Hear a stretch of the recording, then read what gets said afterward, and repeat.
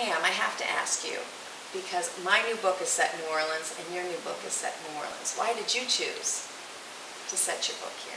I love this city. I really love New Orleans. And I set the book in 1974 because that was a time that was so pure to me. New Orleans was like a small town at that time. And you could ride your bicycle at night. You could go anywhere at night. It was really a beautiful place. But also, it's fun to set a story in a time that readers aren't familiar with.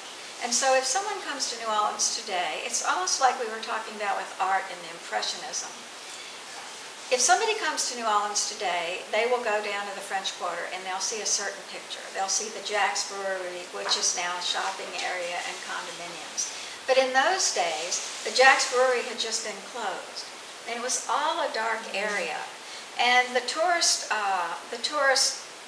places that are across from the Jack's Brewery used to be sort of very eclectic little bars and cafes and restaurants. So it's fun to show the reader the same city that exists right now, but 35 years before that, and show them what the difference is. It's almost like the layers of a painting and the layers of history. That's why I chose that time and the place. The other thing about writing New Orleans, I don't know if you found this or not, Erica, but I found that so much has been written about the city that you have to be, you're always warned, don't get caught in the cliches. Stay away from the cliches. The problem that I have is I love the cliches.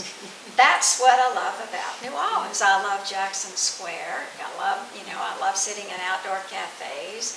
I love Frankie and Johnny's for food. I just love the cliches. So I decided I'm just going to write about New Orleans the way I love it.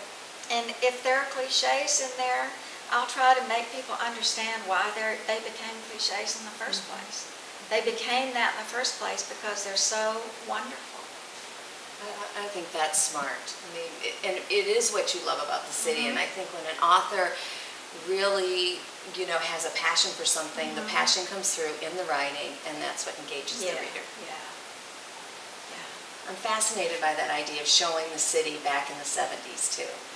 I think that's a brilliant idea, and it does add a lot of layering, and a lot of interest, and it's fascinating. It's like the city's changed since Katrina, but, so you have that change too, but you have the change that time has wrought.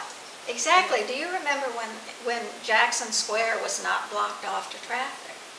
And it was just the streets all around the square were busy with cars, and so all of the artists were sort of crammed up against the fence. That's why they became known as fence artists, I guess. And there really weren't fortune tellers a lot. There wasn't all the razzle dazzle that we have today. It was more like Montmartre used to be in Paris. It was a place of art and music, as opposed to all the commotion that goes on in Jackson Square today. Okay, so I came to the city after that because since I've been here, it's been as it is, with it blocked off to traffic. So that's really fascinating. Yeah. Makes me want to experience it.